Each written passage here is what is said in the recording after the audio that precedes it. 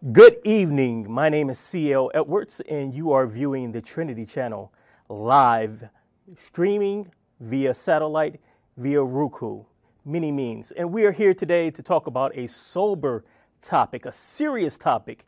As most of you already know, we've had a great tragedy that has taken place in Turkey, in Istanbul. A terrorist attack with 3 suicide bombers wearing suicide vests killed almost 50 people and injured well over 200 people. Very evil attack, and our hearts and our compassion go out to the victims. They go out to the survivors. They'll go out to those who are in the hospital, the workers, the ambulances, the doctors, everyone who's working to try to treat these people. Our prayers and our compassion go out to them. But when things like this occur, it's not enough just to broadcast that another terror attack, another jihadi attack occurred. Several of them have occurred over the last week. Multitude upon multitude of jihadi attacks have occurred over this past month of Ramadan, and we're at the end of Ramadan now. But it's for us to ask the questions, why? Why is this taking place? Because when we look to the mainstream media, we get several different voices. When we look to the leaders of the West, like the President of the United States of America, Barack Obama, we hear all different types of explanations for what is going on and why these jihadi attacks are taking place. If you listen to one group of people, they'll say, these are just isolated incidences. These are people who are off their rocker. They want to be jihadis. They want to be mujahideen, and they're crazy. But it has nothing to do with Islam. It has nothing to do with Islam. Get that out of your head. Don't say that. That's Islamophobia. But then you hear other voices who say, no, this has something to do with, it has more than just something to do with Islam. These are mujahideen. These are people who are dedicated themselves to jihad, and they've dedicated themselves to perform jihad during this month of Ramadan. And ISIS made a proclamation on the web at the beginning of Ramadan, before Ramadan began, asking their affiliates, asking those who sympathize with them to perform attacks upon the kuffar, upon those Muslims they consider to be apostate. And this is the fulfillment of those who sympathize, who give their loyalty to al-Baghdadi, the leader of IS, and they're wreaking havoc all over the globe. Now, as evil as the incident in Istanbul was, that is not the only incident that has taken place within the last week. Did you hear me? Within the last week. Let me give you a few headlines. Lebanon fears more attacks after multiple suicide bombings. This just happened this week. Lebanon government warned on Tuesday of a heightened terrorist threat after 8 suicide bombers targeted a Christian village at the border of Syria. And they said that this is connected to IS, the Islamic State. But yet there's more. I have a whole stack of headlines. Have you ever heard of Al-Shabaab, the youth? This is a Islamist group in the Horn of Africa who have pledged allegiance to ISIS. They recently assassinated an army colonel in Mogadishu. This just happened Monday. Also, Al-Shabaab performed a bombing at a hotel in Somalia that killed 15 people. That happened on Saturday. Boko Haram, have you heard of them? Islamic knowledge, Western learning is haram, is the meaning of their name. They're very heavy in Nigeria and the surrounding countries.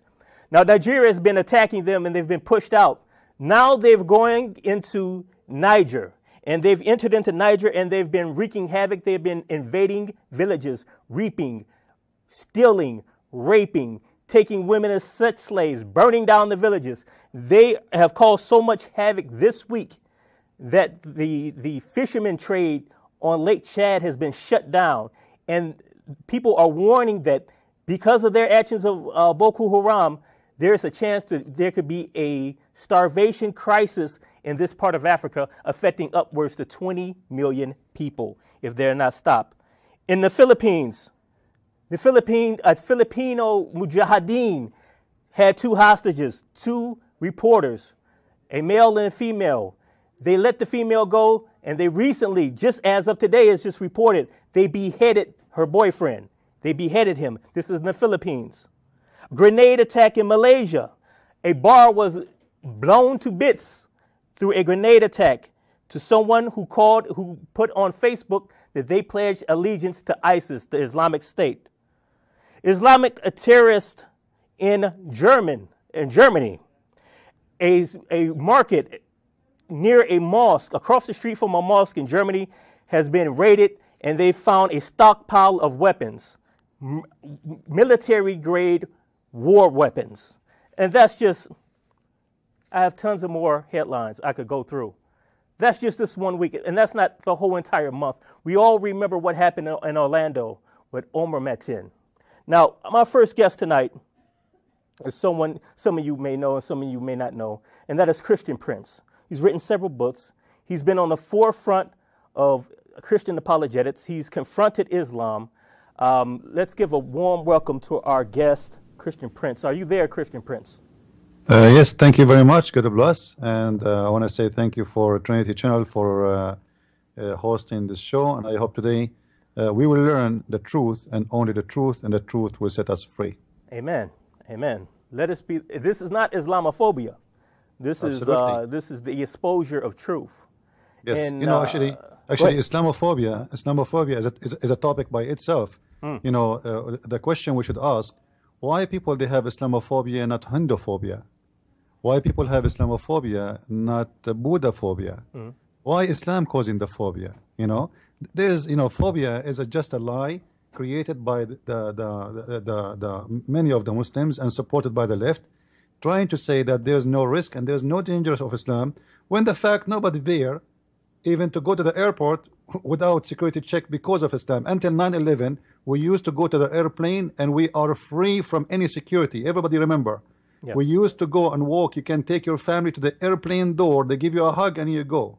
Until 9/11, and since then no security, no safety whatsoever because of Islamophobia or Islamo-terrorist.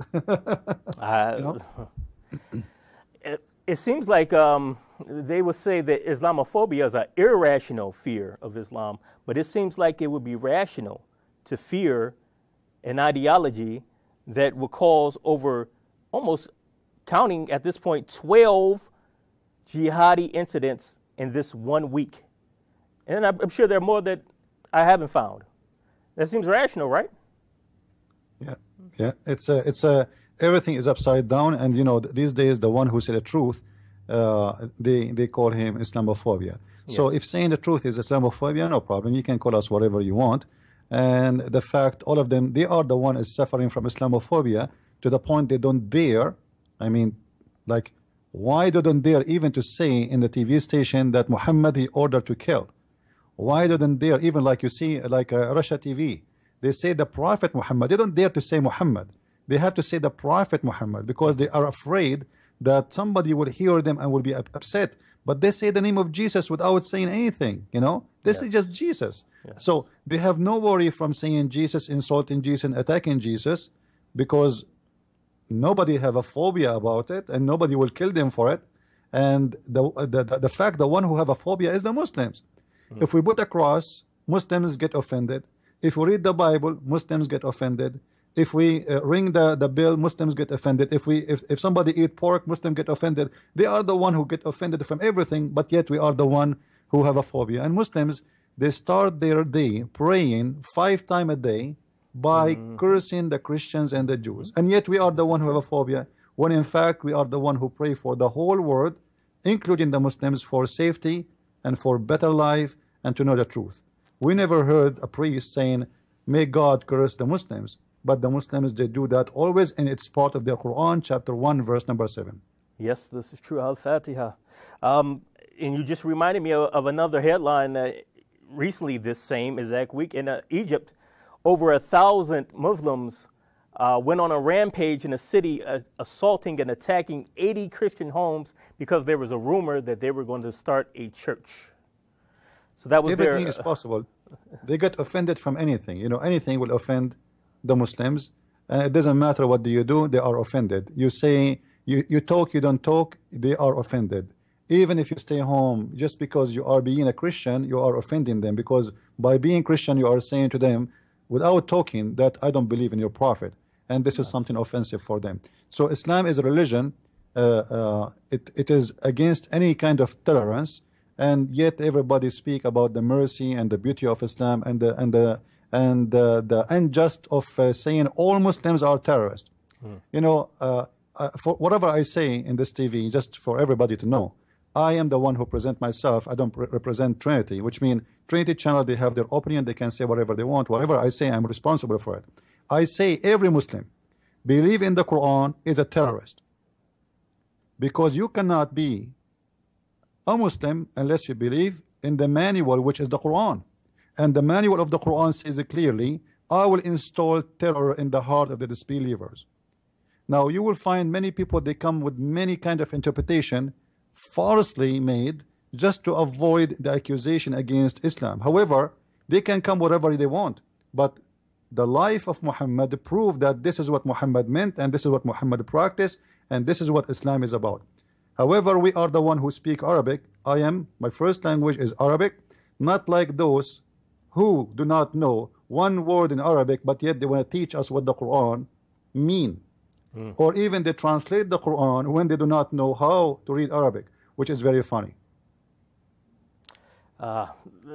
This is very true, what you're saying, and what you said sounds very hard to some people, especially in this day and age, where there are certain characteristics that are held up as must-haves. You must have tolerance, and you must have political correctness. You can't say anything about another group. That is a form of phobia, that's racism, that's hate, that's right-wing bigotry. But to say the truth, for me to simply read headlines from well-known news organizations, that's Islamophobia.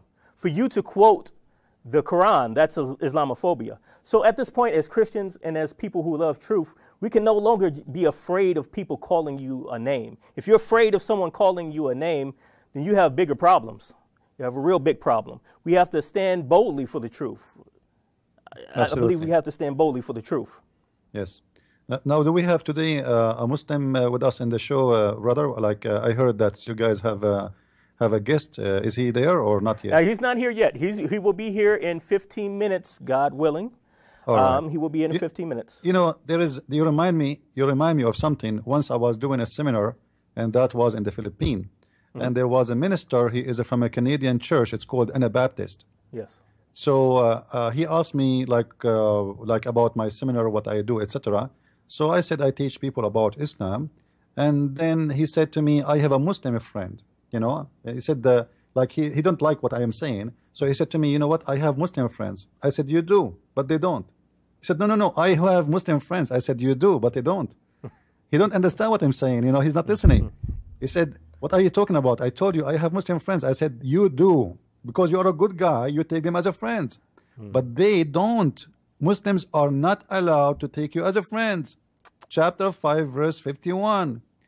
And right away he says, you are the kind who divide people. I said, what divide people? When I quote the Quran, I'm dividing. I'm not the one is dividing. Is the Quran divide people? Is the Quran saying, take not the Christians and Jews as a friends? So for me quoting the Quran, you blame me that I am the bad person. Not the verse is saying that, it's me. So I'm just showing you that when you say I have a Muslim friends, you are very wrong, because Muslims cannot take a friend unless he is a Muslim. And this is unless correct. they are lying to That you. is correct. That So is correct. you say to me, I have Muslim friends. I say, yes, you do, because you are a good guy. You have a good heart. You are a Christian person. You take them as a friends. But Muslims are not allowed to take you as a friend, which means you are always considered as an enemy. This is the only meaning, you know, not to take someone as a friend. And that's our example from Jesus himself, who was a friend to sinners, who associated and who would be invited to a dinner by a sinner, by a tax collector, and he would accept the invitation, and the religious authorities would look down upon him and look at him and say, how could you be a rabbi and go to the dinner invitation from a tax collector? But our Lord would do that, and we follow our Lord if we are true Christians. but they follow Muhammad and his companions. And they said to enjoin the good and forbid the evil. Correct. And the greatest form of enjoining the good and forbidding the evil is with the hand, physically. If you have the power and you have the ability, it is wajib upon you to stop evil and to put into effect the good, and the good is the Sharia. You know, the term evil and good in Islam, sadly, sometimes some Christians, they think we share the same terms. Like, you know, when a Muslim, he says Islam is against theft, as an example, they think that this is true. You know, Islam is against theft. Even the Prophet of Allah, he cut the hand of a thief, but they will not tell you that if he steals from a protected person. Muhammad is the same as a gang leader. If you are under his protected deal, which is converting to Islam, he protects you. You are part of the gang.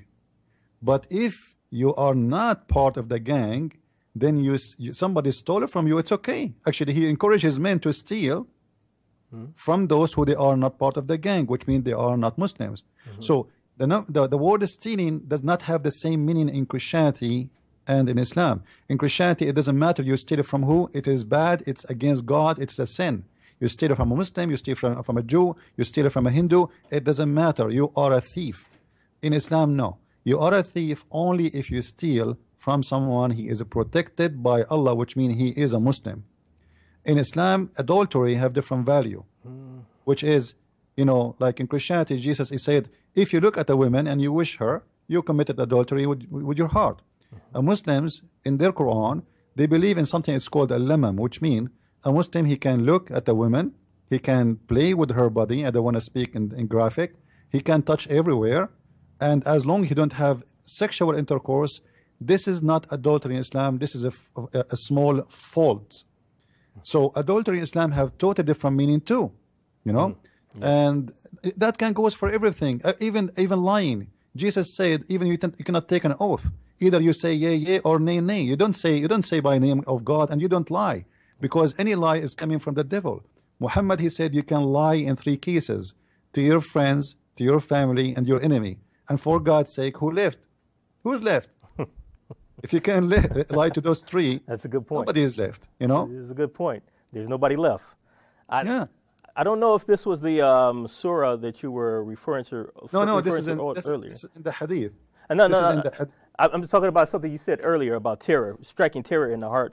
But I was looking at Surah 8, 12, and 13, where it says in the English translation, remember when your Lord inspired to the angels, I am with you, so strengthen those who have believed. I will cast terror into the hearts of those who have disbelieved. So strike them upon the necks and strike them upon every fingertip. This is because they oppose Allah and his messenger.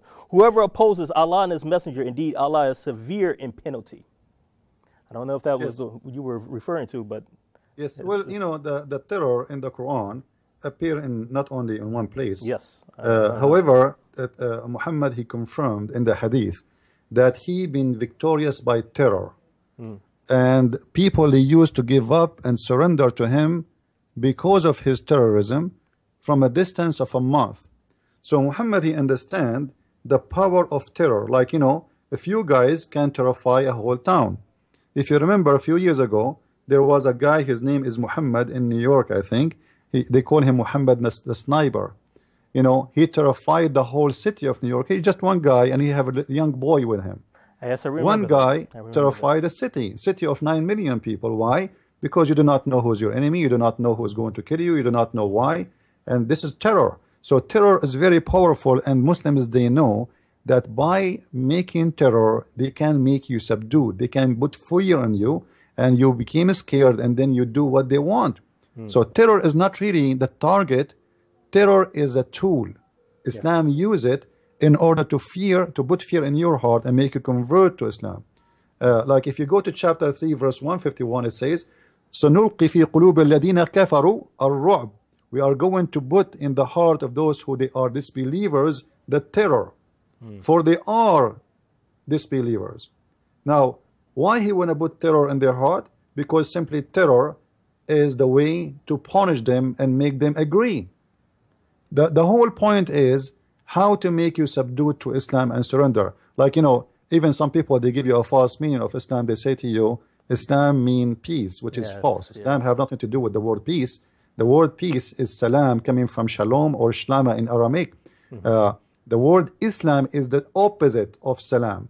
Like in English, we say known and unknown. So you add the N before known, that will make it unknown.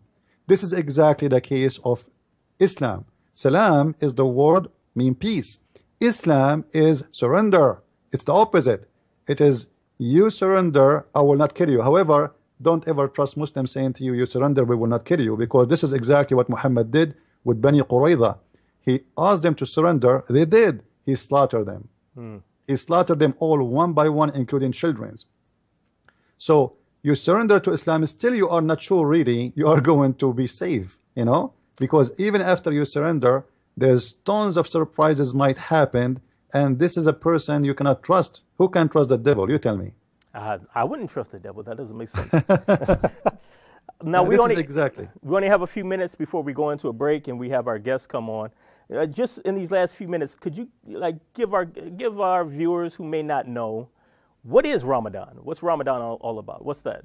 You know, I wanted to hear from the Muslim interpretation of Ramadan, because we will have him soon. However, supposedly Ramadan is a month where Muslims, they fast for certain time of days and for certain hours during the day, which means the sun rays to the sunset, and they fast from all kind of activity involve food or drinking or even sexual relationship.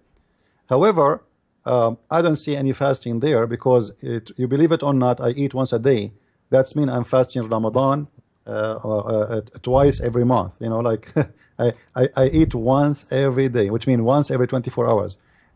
What a big deal if I fast. Like, don't you go to work, you come back, you know? What if you what the big deal if you skip your lunch? However, Muslims during the month of Ramadan, they spend their day sleeping. They don't do any activities. They spend their night up eating, and then in the morning they go to sleep, and then afternoon they wake up. It's a month where no work is done, nobody go to work, and if they go for an hour or two, and they will not. It's a disaster for economy in the Middle East. The whole Middle East is in drugs. Nobody doing any work. Even in the government, they close. Like in Saudi Arabia, they close the offices by 11. They take a break, and then after that until 1, and at 1 they open for a half hour, and then they go home, which means nobody doing any work. So the whole country will be in a sleep stage.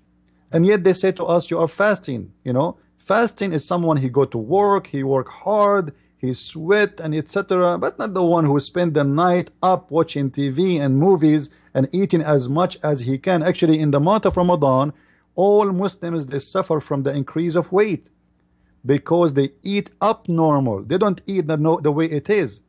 This is why the prices of food in Ramadan go skyrocketing. You know, if people are fasting, why the food go crazy? You know what I mean? If people abstain from eating, they eat less, the food price should drop, because it's about demand in the market. So if nobody is buying, like I used to buy 1 kilogram of meat, let us say, now I buy half pound, or you know. So if my food decrease, then the price of food should decrease too. But because my food is increasing, the price of food increase, and it not only increase, it goes so crazy. So this month, it's not a month of mercy no more, because the poor guy, he suffer. The only one, I guarantee you, is fasting in the month of Ramadan is the poor man, for he cannot afford to buy the food in this month, because the price of the food goes so crazy. But the rest are not fasting at all. They spend the whole night eating the best of the fruits, the best of the meat, watching. If you see the TV in Ramadan, in the month of Ramadan, you will not believe it. Belly dancers. Where is Ramadan? Well, you know, it is the month of hypocrisy. I remember when I was a kid, once we were leaving a house of a Muslim boy. He is in my age, and then he said, wait. I said, what? He said, I have to put some salt on my lips. I said, why? He said, it's Ramadan. I said, so? He said, I don't want people to know that we were drinking tea. So he put salt in his mouth to make it look dry, and then he said, don't talk to me now. I have salt in my mouth. So until when he's done, I said, how you learn this? He said, my dad, he do it too, and my brother, he do it too, and my mom do it too. So everybody put salt in their lips before they leave the house in order to show themselves that their lips is dry and they are fasting and they did not drink the whole day. But in fact, nobody is fasting. It is a month of hypocrisy. Oh, and we know that the Lord Jesus Christ said, which is recorded in the four Gospels, he said to his disciples and all those of Israel who were gathered together to listen to him, he said regarding fasting, he said when you fast and when you pray also, to not let it be known, not to show off to others. In fact, he said, do the opposite of what you just described. He said to get yourself together, wash up, straighten yourself up while you're fasting, so so you don't project to everyone that you're in a state of fasting. But we see the differences between the Christian worldview and the Islamic worldview. Now, we only have a few seconds before we go to the break, so we're going to go to a break for now. And when we come back, hopefully we'll have an additional guest, our Muslim guest, who will be with us, and we will continue this dialogue. So please don't go anywhere. Stay tuned. You're viewing the Trinity Channel. I am C.L. Edwards of CallingMuslims.org. Thank you very much. To our viewers all over the world, you can watch us by satellite through the following frequencies. For North America and Canada, please join us on the Galaxy 19 satellite, frequency 11966 horizontal. For Europe and Middle East, join us on the Hotbird satellite, frequency 12111 vertical. For Australia and New Zealand, please join us on the Optus 2 satellite, frequency 12546 vertical. For more information, please call the number on your screen or visit us at trinitychannel.com.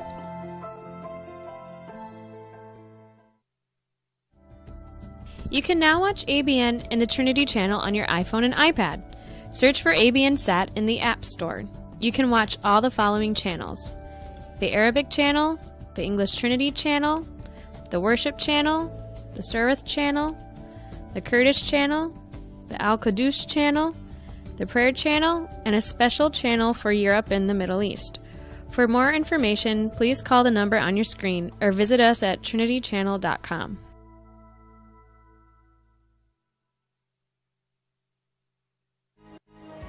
To all our viewers, you can now watch our shows on the following platforms, such as Android tablets, Android boxes, Android phones, a Chromecast stick, your smart TV, or a Roku stick.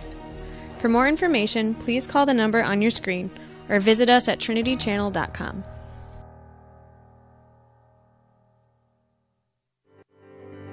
ABN viewers, to watch free reruns of our marathon shows, apologetic shows, and English programs, go to www.youtube.com and type Trinity Channel. Here at ABN, we make it easier for viewers like you to watch programs. For more information, call us at 248-416-1300. Yes, welcome back to the Trinity Channel. I am C.L. Edwards from CallingMuslims.org, and you are viewing a terrific show today. We are talking about Ramadan, and we're talking about some of the jihadi terror incidents that have occurred over this past Ramadan month. If you didn't know, if you're not Muslim, you don't know about these things, we are in the Islamic month of Ramadan, and it has been a very bloody month. Now, that's not Islamophobia. That's just me stating a fact. And if I'm not allowed as a Christian to state a fact, then we have a real problem. I'm not the one who's being the bigot. You're the one that's being the bigot. And I have the right to say that you're being bigoted towards me. And I have the right to stand up for myself. Now, we are expecting some guests to come in. They haven't quite arrived, but very soon we will have in-studio guests, Dave Ajami and Adib Yaksil. And Adib is a Muslim of Turkish descent, and we are hoping that he'll be in. But we do have Dave Ajami, who will be in the studio here with us to continue this discussion. Now, for the last half an hour or so, we've been talking with Christian Prince, a Christian apologist extraordinaire, author, a speaker, and a all-around scholar of Christianity and Islam. Christian Prince, are you still there? Yeah, I'm worried that our Muslim guest will not show up because You scared him. He was looking at the live stream, and maybe you said something that was very offensive. I don't know. No. I don't think. It's not my I don't fault. think what I said. I think he did search about me because this is what Muslims do. If you remember ABN before, they offer Shabir Ali a debate with me, and then he accept, and then he send an email to ABN saying to them he is busy right now doing PhD, and since then he is doing PhD and he never finished. You know, this is the case of all Muslims. So I hope that I'm wrong, and he will show up. I hope he's listening, because it's not nice to promise us to be here. And I understand you are Muslim Quran only, and supposedly that will make it more difficult on me. Don't worry, you will be supported by Allah and His Prophet. You will win. And we are not debating anyway. We are going to have a nice conversation, and we will see what the month of Ramadan is about. So I encourage the Muslims not to fear. Like, you know, if you have God in your side, who could be against you? Yes. Right? Yes. So don't fear anyone. If Allah is a true God, for sure you will win. Now, for me, in my case, I have no fear because I believe strongly in my Lord, and I believe strongly if Lord is with me, who could be against me? Amen. So be with us and show us, and at the same time, I encourage the Muslims to be real, you know. I mean, stop being hypocrite, trying to sell out Islam to the West. I want to see a real Muslim who want to say things as it is. But it's hard to find some Muslim who will say things as it is to you. Yes. Well, well, as it was reported in the Hadith, Muhammad himself said that war is deception. And from the jihadi, from the mujahideen standpoint, they are at war with Christians and non-Muslims and the kuffar. So there's a different motivation and a different tactic. Now, I said earlier that we were going to have Dave Ajami live in the studio. I guess that has been changed. We do have Dave Ajami, but he is with us live via Skype. Now, do we have a connection with Mr. Ajami? I'm here. I got you loud and clear, and it's Ejima, but I got you. Sorry. No problem. Charge it to my head, not my heart. Here you go. There you go. Now, we have been discussing Ramadan. We've been discussing what's been going on for the previous month. I read off headlines from the previous week of all types of incidents that have taken place. People who are claiming that they are mujahideen, that they are fighting in the name of Islam, and they have attacked people. Recently, we just saw a very grave tragedy that took place in Turkey, and our prayers are with the victims and those who are injured and those who are having to deal with that. We don't wish death or destruction upon anyone. Our prayers are for them, but a recent ISIS-related attack, according to government officials, they're saying that this most likely took place or was orchestrated by ISIS in Istanbul. Can you give us your standpoint, your reaction to this recent attack and the whole idea of Islamic jihad in principle? Who are you asking that to? I'm asking it to you. Okay. Yes, sir. Well, first of all, I'm surprised that Turkey is basically buying oil from ISIS in the background and supporting ISIS for jihad by doing that. But I think they just got a wake-up call that ISIS is attacks anybody they want to attack. But I think it's important for people out there that are listening in the United States to know what Ramadan really is. And that's really supposed to be the Holy of Holies, if you will, where they get together and they basically fast from sunrise to sunset. But just before sunset, they usually get up early in the morning, eat a big breakfast, and then they abstain from drinking, eating, smoking, and sex between dawn and sunset. Okay. And then after sunset, then they go ahead and eat and feast again. So it's not really a fast like we think of that Jesus went through when he was in the desert. And another thing I think people need to know is during Ramadan, for example, there's hundreds of thousands of sheep that are sent to Saudi Arabia during Ramadan for slaughter from both New Zealand and Australia. And that what they slaughter, they kill, it's not an atonement for their sin. Like we believe as Christians that Jesus died once and for all, and all those Old Testament ideas of slaughtering an animal and putting your hand on their head. It was just an image of what Christ was going to be in the future.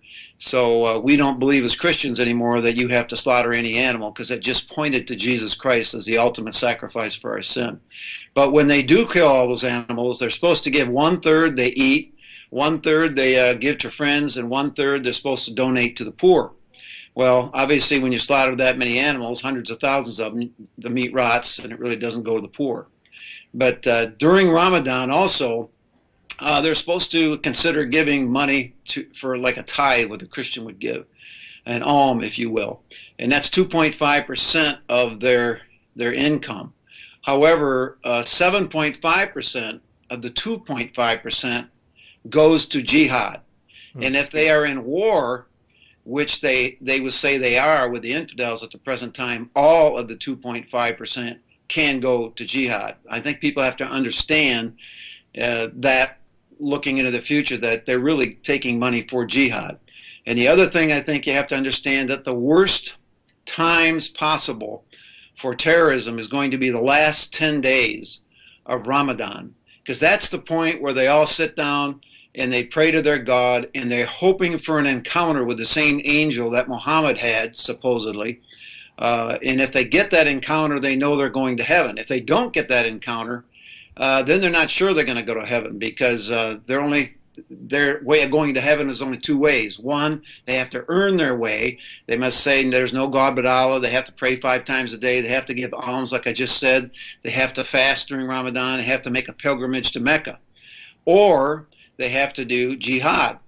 Now, when they're waiting for this angel to speak to them in that last 10 days and they don't get that answer, that's when they're going to say, well, I guess I'm not going to go to heaven, or I'm not sure, if Allah's not in a good mood, I guess the best thing I can do is do jihad, because then I'm sure I'm going to go to heaven.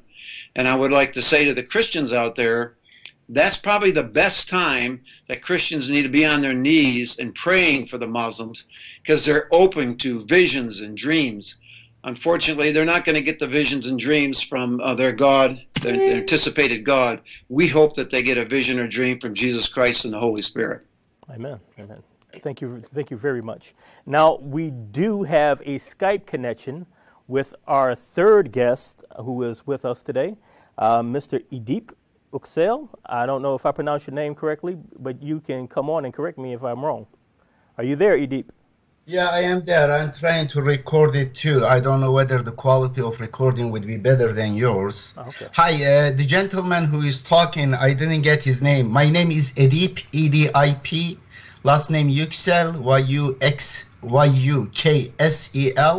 It means author excel, Edip Yüksel. Okay. And the gentleman's name? That would be Dej Ejima. I wish that you put his name there. Anyway, okay. We also have another guest on here, Christian Prince. Okay, Christine, and I didn't get his name again. I don't know how. Can you spell it for me? Dave, as like the prophet David. Dave. Dave. Oh, okay. Dave. Okay. Hi, Dave. Let me start with this. Today's Sunnis and Shiites are the #1 enemies of Prophet Muhammad and his message, and also the enemies, of course, of Jesus and Moses. Their message was monotheism. Their message was peace and justice, and also rejecting the traditions, superstitions of their ancestors. Now, as today's Christians has nothing to do with Jesus. Like the Christians who bombed Iraq, killed 1 million people, hundreds of thousands of children and women killed by those, they are not Christians. Or those killed who showered bombs, napalm bombs on Vietnam, they are not Christians. Or Moses has nothing to do with those Jews who went 2 years ago to Gaza and killed 2,000 people, claiming that there were peanut-sized rockets coming, and killed no one except 2 soldiers where they were killing the Palestinians, and 500 children they killed. They have nothing to do with Moses. Or the Christians who burned the witches. they have nothing to do with Jesus. Or Christians who burned Tyndale, the first translator of the Bible. They have nothing to do with the same with Jesus. So, Or those what who are I'm getting from you let is let me finish. Or those who are making billions of dollars from military weapons, production of it, and selling around the world and creating wars in order to sell more. They have nothing to do with. There are tens of millions of people in the United States alone making big money out of these weapons that these terrorists are using. However, when I look at the word terror, what is the terror? Like in just last 20 years or 15 years or last century, Christians killed 666 times more than Muslims killed. Just look at the two world wars, Christian wars, just recent wars, Christians. Let me ask you a question, because you've said a lot of things. Let me ask you a question. Now, you just said that Christians killed more than Muslims over the last 100 years, but at the same time, you said that those people who did those bombings in Iraq and those people who did bombings in Vietnam and different places, they weren't Christians. So I'm confused at that point. Could you clarify? You're saying that Christians have killed more people over the last 100 years, but in the beginning of your monologue, you said that those people were not Christians. The newborn Christian president of the United States, which supported the newborn. Do you hear me? Yes, I hear you. The newborn Christian president of the United States, Bush, and his Christian supporters who prayed for him, voted for him. He made up lies. Voted for him too. He invaded Iraq. He killed 1 million Iraqis, according to Doctors Without Borders. A question for you Christians. Did you condemn them as one of the biggest terror acts in history? Did you condemn? Or did you condemn 2 years ago when 500 children, Palestinian kids, were killed by Nazis, by Nazi sympathizers? So what I'm getting from you is that you condemn that. I am asking you the honesty. I'm an honest person. I receive death threats from ISIS because I tell the truth to Muslims. I tell the truth to Christians too, but you don't have the courage, the honesty to criticize your crimes. Okay, I don't have any crimes. But let me ask you, you said that, so what I'm getting from you, from what you said, is obviously you do not consider ISIS or ISIS supporters or ISIS sympathizers or the people who are claiming to be mujahideen who have done over 12 terrorist acts this past week. You do not, it would be safe to say that you do not consider them to be real Muslims. Oh, like you are not a Christian either. You are Christian. You are not following Jesus either, because Jesus. I'm not following Jesus. Are you no, you are not. How do you know I'm not following Jesus? You are fake like your ancestors were, because you are following the teaching of Saint Paul, who is a hypocrite. Well, actually, my ancestors were African and they were enslaved by Muslims. What did you say? My ancestors were Africans and they were enslaved by Muslims. Okay, let me tell you. Here is slavery in the New Testament. In the Old Testament, there are numerous verses. But did you just hear what I just said? Sir, did you just hear what I said? You said that I wasn't a real Christian, and I'm an African American. My ancestors were brung over here on the transatlantic slave trade. Europeans purchased them from Muslims who established slave auctions in Africa, along the coast of Africa. Slavery. Those Christians, they have nothing to do with Jesus, who were slave owners. Okay. And those Muslims, who are slave owners, they have nothing to do with Islam. Muhammad owned slaves. Excuse me. Muhammad owned slaves. No. Muhammad did not own slaves. Absolutely big lie. Okay. He freed a slave. Oh, okay. He freed a slave. Okay. How do you know if he? So, where in the Quran does it say that he freed a slave? Okay. Now, do you want me to talk a little bit about slavery? No, I want you to answer my questions. Okay. Here is the Quran says slavery is the biggest sin, is the unforgivable sin. Okay. Because slavery is shirk, polytheism. If someone enslaves another human, becomes his lord. Okay. It is in Arabic. It is Rabb. Lord, you know Arabic. Who knows Arabic here? Abd means the slave. Okay. A person cannot be the abd of another other than God. If a person claims someone to be his abd, means his slave, he becomes like Pharaoh. Pharaoh was Pharaoh. He was arrogant. He was the worst people because he enslaved people. He claimed that he is the Lord of other people. Okay, I get you.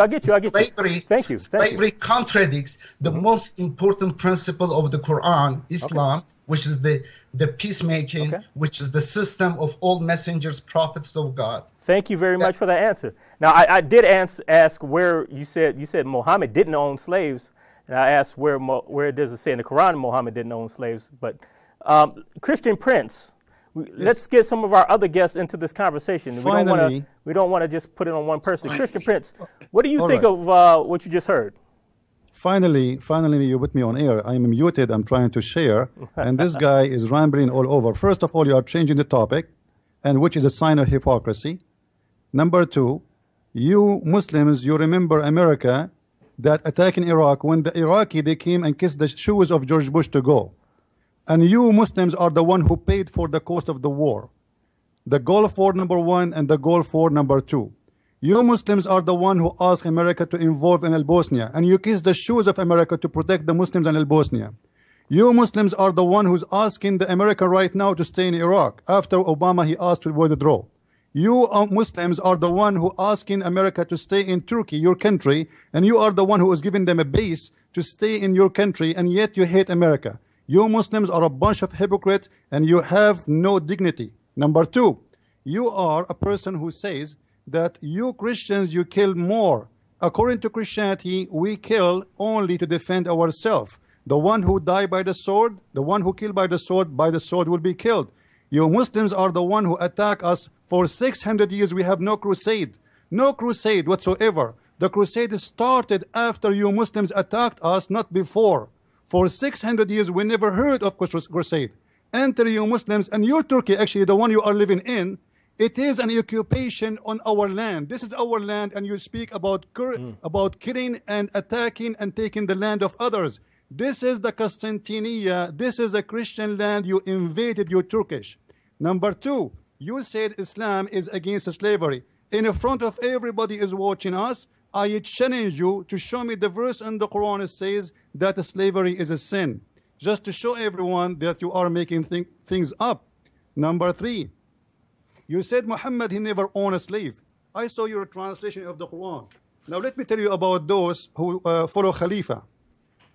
They found the hadith exposing Muhammad, so they said to themselves, we are going to reject the hadith because hadith is exposing our prophet, who is nothing but a child molester, who is a criminal, who is a thief, who is a killer, who even spy at his own son, wife, when she was almost naked, and he forced his son to divorce her so he can have her. They rejected all the hadith, but now the Quran became a problem still, because a lot of stories in the Quran is very offensive. So what they come with is a new solution. Let us change the meaning of the Quran. So this guy, he come with a new interpretation of the Quran and a new translation which fit with whatsoever with nothing. And he just said, we heard him, that the Shia and the Sunni are the enemies of Islam. He did say that. Who is left? How many like you in the world who believe in what you believe? 1,500? So according to you right now, all the Muslims are nothing and they are not Muslims. You are the only one Muslim left in this earth. So who care for you? Who count? You count for no one. You don't count for the Muslims. You don't count for anyone. Nobody accept your theories and your lies because simply you cannot support it. And now, let us go for academic talk. You said that the topic today is the month of Ramadan, and until now you said nothing about Ramadan. Now I challenge you, you as a Quranic person only, who don't follow anything except the Quran, to tell me where in the Quran it says you have to fast the month of Ramadan as 30 days from the sunset to the sunrise, and you don't eat, you don't drink, you don't etc. Can you show me? You cannot. So you are talking about fasting, but you do not know where to get fasting from. Can you show me a proof? And I would like the host to give you the mic back. I want to see from the Quran, Mr. Quran only, show me where in the Quran it says to you how to fast, when to fast, and where to fast, which mean the timing, the location, how to do it, how to stop, when to start. Can you show me? Gentlemen, yes, Mr. Adib, you're back. You accuse me of hypocrisy. Exactly, you did. You made up many lies against Prophet Muhammad, against the Quran. You put them just like bullets, boom, boom, boom, boom, boom, all the lies, all the distortions. And then you end up about fasting. You want me to talk about fasting. No, I will not talk about that. It is not an issue. Don't fast. Not important. Sure. The title of the show is Ramadan. I am going to expose your hypocrisy and your lies. Here it is. You said in the Quran, you don't have a verse, correct? About the slavery, against slavery. Okay, let me give you the first numbers. 379. A prophet cannot make people servant to him. 379. Chapter 3, verse 79. Chapter 4, 3, 25, 92. Chapter 5, verse 89. Chapter 8, verse 67. Chapter 24, verse 32, 33. Hold on. Verse 3, You're spitting out verses, and the audience can't hear what you're saying. Hold on. The disbelievers, the ingrates, they do not free slaves. Can you put me on? Okay, we got your answer. We didn't understand half of the verses you said, but we got your answer. So, Christian Prince.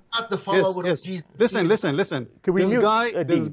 This guy, he have no dignity whatsoever. Listen carefully. He quote for us Quran chapter 3, verse number 79. Obviously, he don't speak Arabic. He do not know what Arabic is about.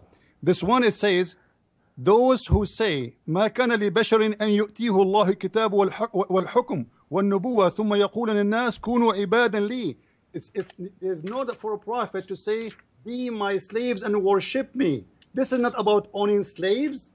You are a very funny Muslim. Read it carefully. It says, and even in your translation, it says that. You see how hypocrite you are? Don't be a servant slave to me to worship me. Okay. Don't be a Muslim cannot worship Muhammad. Listen. Ibad, the word ibad in Arabic, it's mean worshiping. It's coming from slaves, yes, but to be my servant worshipper, not to be my slave. And to show you that you are making things up, all the list of the verses you mentioned have nothing to do with what we are talking about. If we go right now to the Quran and we search for وَمَا مَلَكَتْ أَيْمَانَكُمْ. Now I know you will say to us that مَلَكَتْ أَيْمَانَكُمْ does not mean own a slave. The Quran says in different verses, if you could not fast, you have to free a slave. So how you can free a slave if you don't own a slave? That would be very funny and very naive of you to say. مَا مَلَكَتْ أَيْمَانَكُمْ. Listen, just wait. It says in the Quran, it's forbidden for you to have sexual relationship with married women except those who you own, which means even they are married, you can have sex with them. I heard you speaking last week with Jay Smith. You said those are women, you have a contract with them. What do you mean contract? Are you saying in Islam you can have a contract with married women? Can you have sex with her? Contract. Are you saying in Islam you can have a contract with married women, right, and she is married and you have sex with her based on a contract? That would be the most dummy funny answer ever I heard in my life. The Quran is so clear, all the Muslims can go and read all interpretation around the earth by Muslims, not by Christians. It says it clearly, forbidden for you, the word muhassanat. Obviously you don't speak Arabic. By the way, you claim that you speak Arabic better than Arab. I challenge you to read for me the verse you just quote for me in Arabic, just to show everybody that you do not know Arabic and yet you claim that you are translating the Quran. How someone cannot read Arabic? I can teach you Arabic. He translates the Quran. That is impossible. Okay, so let's get a reaction. Especially, we don't want to be all over the place. We want to keep it a little restrained. You cited verse Surah 379. You said that would be a surah. And an ayat that would say that the Quran forbids slavery, but we just heard the response of Christian Prince. What is your reply to that regarding Surah 379? How exactly does that forbid slavery? Is it my turn? Yes, I'm speaking to you. First answer, how he asked question. First of all, he's very abusive. And if he continues these abusive insults, I am going to leave these things. Well, we don't want you to leave, but you have been kind of abusive also. Cut me too. I'm not cutting him. Now, two of you are cutting me. That's not the right way. If I invite you, I will treat you equally. I will give you words, and I will not cut you before that person. I will give you equal length. Here is gentlemen. Thank you very much. How a person who is fasting can be asked to free a slave. Here it is. The slaves of other people. They were Christians and Jews and pagans. Muslims had had agreements with them, peace agreements. They could not force them to free the slaves, but Muslims were buying slaves and buying their freedom. That's exactly, this is it. It's unique. And here it is. Let me answer. I give you in this book, I have all the verse numbers. Here, I know that you will make noise and it will not go anywhere. But I ask the readers, go channel19.org website. Over there, this is a PDF free available. Go check it. I give you all the things. In fact, slavery came from Christianity, from Judaism. Stoning to death, borrowed from you, has nothing to do with Quran, or killing apostate, again for you. I have lists of verses from the Old and New Testament, and it is a shame that you are like Sunnis that you are criticizing. You are no different. When you have power, you will be like them, and you were in the past. The reason you don't do right now, you have a proxy killers for you. Proxy killers are the governments. All right. Okay, listen, thank you. Okay, thank you very much. But we do have a caller. We do have a caller who has been sitting on hold for a very long time, and we don't want to make our callers sit on hold. We like having callers. We like having dialogue with the audience. So we have a caller, Edmund, who would like to maybe ask one of you a question. Do we have Edmund on the line?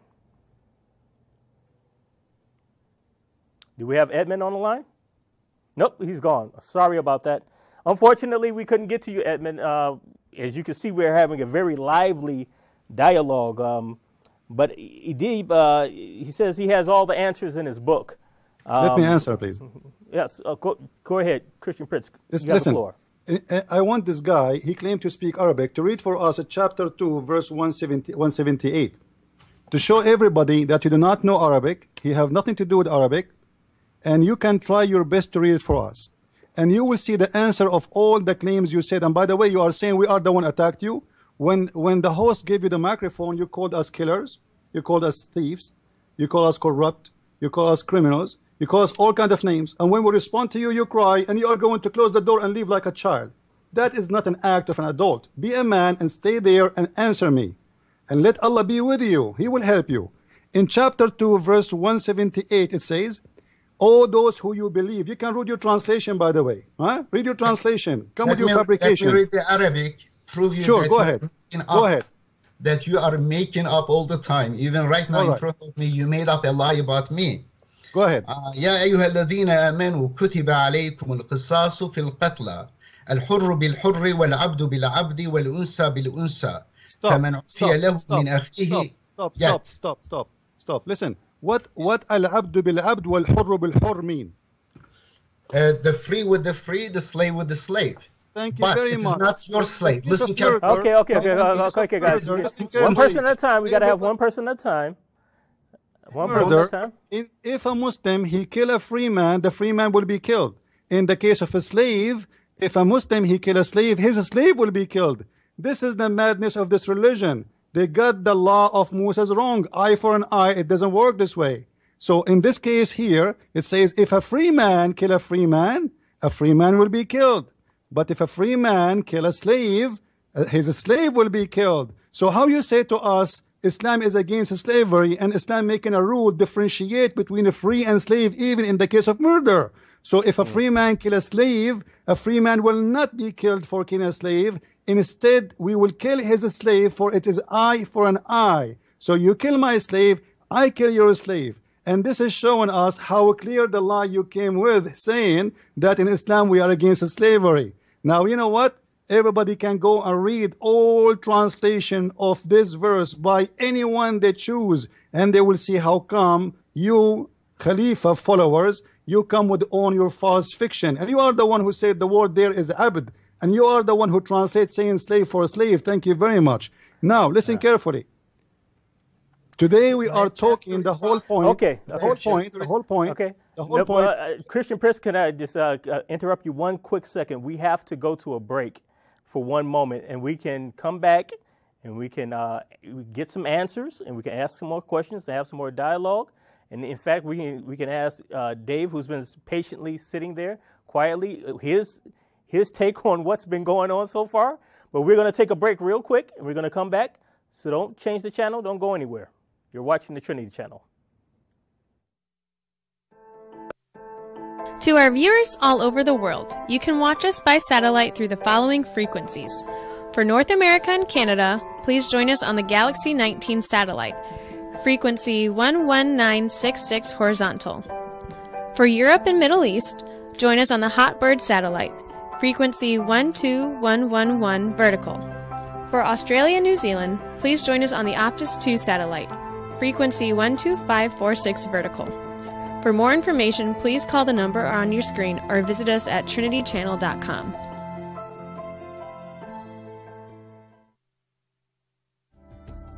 You can now watch ABN in the Trinity Channel on your iPhone and iPad.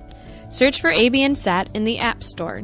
You can watch all the following channels: the Arabic Channel, the English Trinity Channel, the Worship Channel, the Surith Channel, the Kurdish Channel, the Al-Quddus Channel, the Prayer Channel, and a special channel for Europe and the Middle East. For more information, please call the number on your screen or visit us at trinitychannel.com.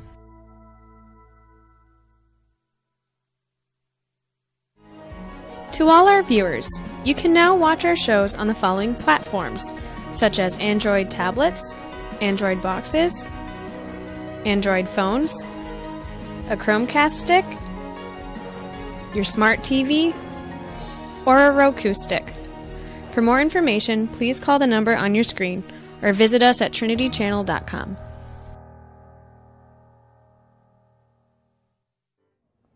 ABN viewers, to watch free reruns of our marathon shows, apologetic shows, and English programs, go to www.youtube.com and type Trinity Channel. Here at ABN, we make it easier for viewers like you to watch programs.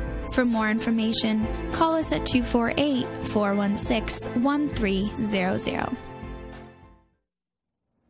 And yes, this is C.L. Edwards, and we are back again. You're viewing the Trinity Channel, C.L. Edwards of callingmuslims.org, and we have a very lively conversation going on today. We have several guests with us: Dave Ajima, we have Edip Yüksel, a Muslim of Turkish descent, we have Christian Prince, and the show topic today is Ramadan and human blood sacrifices during Ramadan. Now, before we get back into our conversation, we do have a caller, and we do want to make priority for our callers. So do we have the caller online now? Yes, caller. I am on the line. Yes, caller, you may speak and ask your question or make your statement. Yeah, this is Edmund. Yes, Edmund, how are you doing? Good. My question to the Muslim follower, is this is Ramadan now, and Muhammad, he killed Asma bin Marwan. She had 3 kids. He killed her in Ramadan. He killed another lady. They call her Urfa. Fi Ramadan, in Ramadan, he killed her. He got Sophia. He killed all his village plus her parents, and he got sex with her same night. He got married from Zainab bin Jahsh. I think his son wife, and I want to know, and he got married from Aisha, is 9 years old. I want to know, he's a prophet or he's a double? Okay, that's your question. And in the Quran, they say, أيها النبي حرض المؤمنين على القتال. He understand what that means. And في آية تانية بيقول فيها القرآن وأعدوا لهم ما استطعتم من قوة ورباط الخير ترهبون عدو الله وعدوه. ترهبون, that means it's a violence, it's a terrorist. Okay. I want to know, he's a prophet or he's a double? And thank you. Thank you very much for calling in. Now, I think I know what Edip's answer is going to be, since he rejects the Sunnah and the Sunni position, but let's hear it directly from him. Adib, did you get to hear the caller's statement in question? Yeah. First of all, the verse about, do you hear me? Yes, I hear you. The verse about fasting, again, that distorted. It was a multicultural, multinational, democratically elected leader. Muhammad was in Medina, and Jews and Christians and pagans, like believers, they were free in their affairs. They were following their own system. Therefore, they had slaves, and therefore Muslims were supposed to go free the slaves. That is, and interestingly, you have verses over verses about promoting slavery in the Bible. And here but the question wasn't about the Bible. The question wasn't about the Bible. Thank you for your answer, though. Fear of God, submit yourself to your masters, not only to those who are good and considerate, but also who are harsh. Okay. All right. Thank you very much. But let's hear from Dave Ejima. He's been quiet for a long time. You've gotten to hear the dialogue. You've gotten to hear our Muslim guest who has been here. What say you to all of this that's been going on? Well, the Bible says where there are many words, there is sin. And I heard a lot of that coming from the Muslim here from Turkey. But let's get to the heart of the matter. We're talking about Ramadan.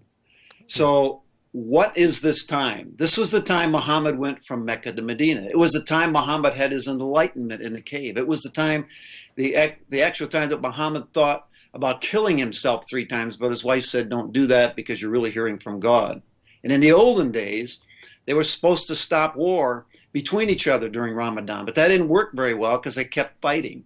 So basically, that is a little bit of historical background. Yes. And what is going on now? June 14, 2016, in France, a 32-year-old Muslim stabs a girl because during Ramadan as basically a sacrifice, something he thinks he should do. Jihadists have left Syria for Europe to shed blood. A Somalian immigrant shot by a SWAT team in Texas at a Walmart. So far, 532 people killed during Ramadan. Turkish airport has just been bombed. And the Turks are buying oil from ISIS, which is funding the very thing that's bombing them. So the link between Ramadan and extreme violence in Islam has occurred in antiquity. And it just, when Muslims complain about violence, for example, to Muhammad, about fighting during Ramadan, Muhammad had a new revelation in 2:17, which states, it was those committing the attacks that were the true victims, because non-Muslims, by their sheer presence, were denying Muslims the ability to follow their religion. Now, how ridiculous is that? Others, for example, killing homosexuals was not a great sin because such temptation was a far greater sin.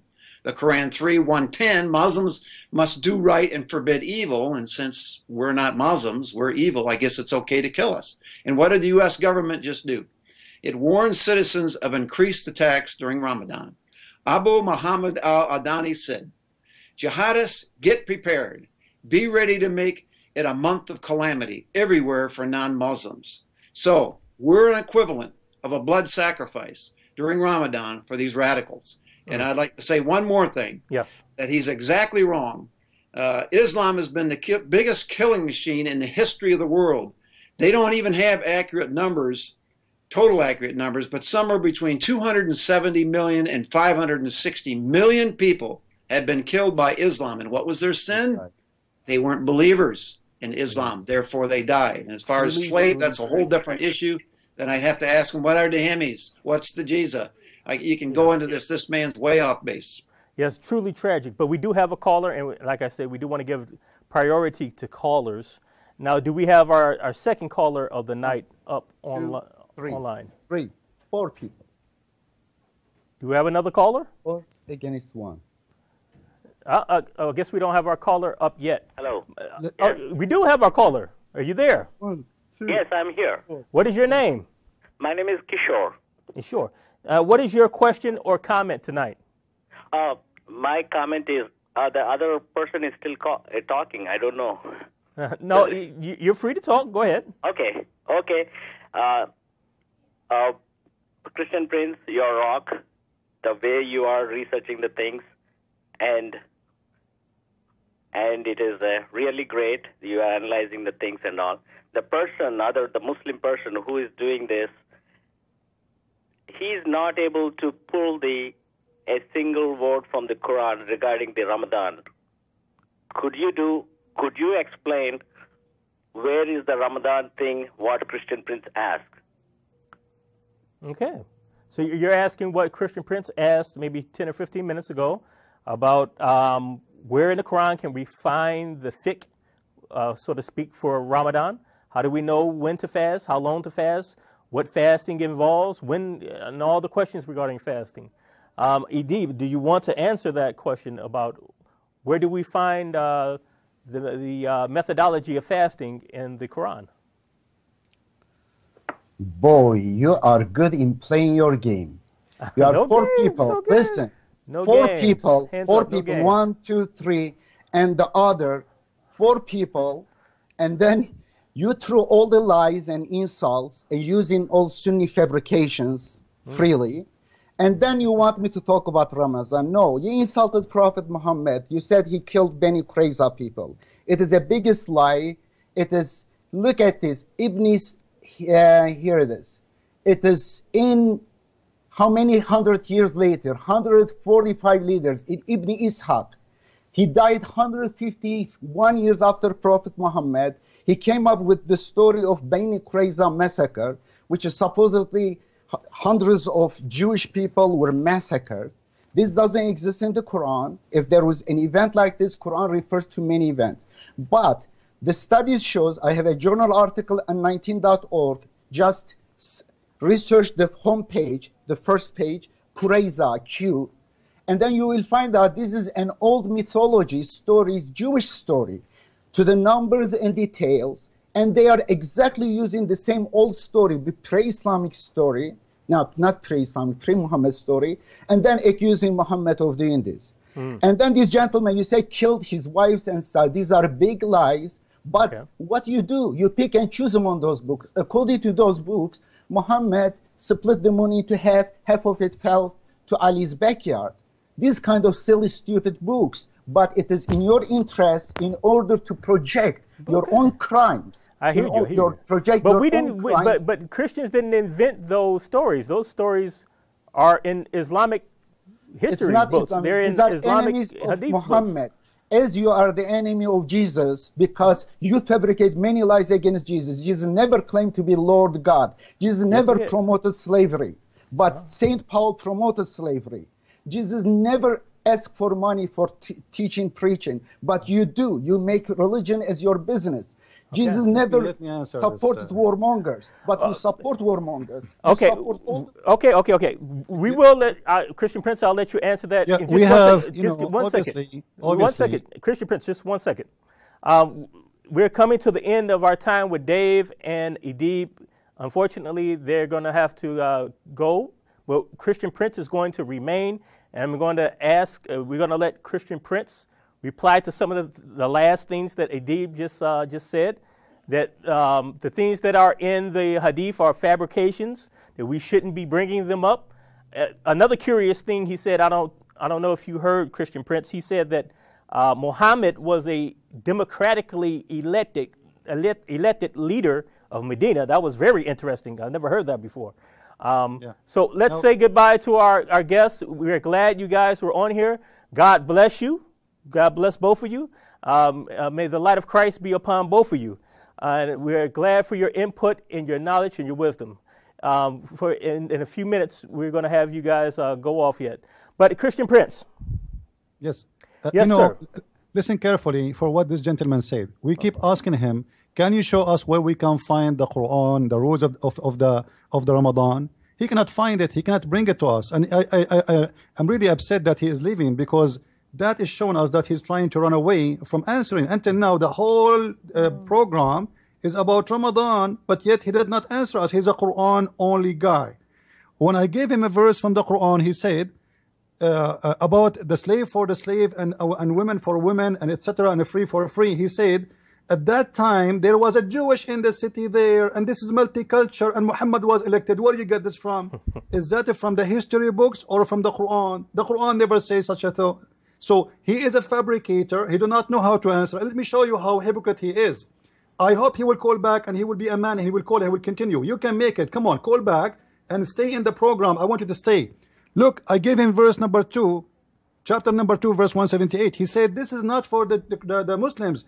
This is he was elected leader, and he was judging between the Jews and the Christians. What a big fat lie what you came with. The first thing in the Quran, the verse, it says, Ya ayyuhalladina amanu, all those who you believe. You've been forced to follow this. This is a law for the Muslims, not for the Christians and the Jews. I thought the Christian and the Jews are kuffar. They are misleaded, they are deceived, and you keep saying that to us. But the verse saying it clearly, oh who you believe, oh who you believe. Are you deaf? Are you blind? What's wrong with you? The verse stated clearly that this is an order for the Muslims. Number 2, when you speak about that we Muslims, we have a lot of fabrication in our books, is that an insult to us or to you? How we can trust that you are not just another fabricator as all the Muslims before you? Listen carefully, Christians, what this guy is saying. All Muslim books and the history of Islam is a fabrication. This is what he's saying. Now he make a new book, and that will make him simply, he is the one to be trusted. As you are saying to us, we have 1 billion ant, all of them, they are a bunch of liars, and I am the only ant is truthful. That will be the joke of the year. Additional to that, where you get your resource from? If we go to the Quran, just to show everybody, I'm happy that brother Dave, he have patience. I hope I'm not because I know he like to share with us. You know, if you go in the Quran, chapter 19, verse number 26, this is a chapter of Mary or Maryam. You will see the Quran is speaking about fasting from talking. Fasting from talking. Where in the Quran is speaking about fasting from eating? Which means if this guy do not go by anything except the Quran. I would have loved him. I would have loved for him to give an answer to that, but he didn't. He wanted to attack Christians, and I hope he doesn't accuse us of insulting and attacking him, because in reality he began his talk with insulting Christians and insulting me directly. But we do still have Dave here. You still have Dave Ejima here, and before he leaves, let's get one more word from him. Just let him say one more thing. Dave, you heard Edip's reply before he left. He's gone now. What were your thoughts on that?